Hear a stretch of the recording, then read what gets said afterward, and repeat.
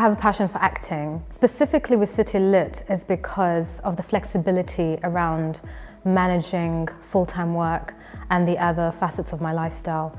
So it just provided the training that I needed, the intense training that I needed around work. This course provided me with a plethora of skills for the industry especially. One of the ones was audition skills. I thought I understood what auditioning was, what it was supposed to be, but not until I did the training here I really understood even just the minor details in terms of how to film yourself and frame the camera and use the lighting and use your voice correctly. Other skills I learned was how to break down characters, how to build characters, how to analyze scripts, and I do use them now in the industry.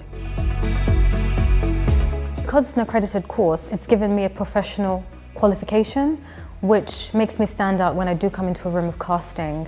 And it's nice to be able to present some professional training, and you will be asked if you've had any professional training beyond workshops. Nothing wrong with workshops, but it's always nice to have a professional qualification. Personally, for me, what I enjoy most about studying City Lit is the relationships I've built. They really are, for lack of a better phrase, priceless. And it's not just with the tutors, but the colleagues as well. And throughout the years, I've done so many courses, so I've met so many people, but I still have really solid relationships with those people. And I've learned a lot from them. They've given me the space to grow, to improve, to challenge myself.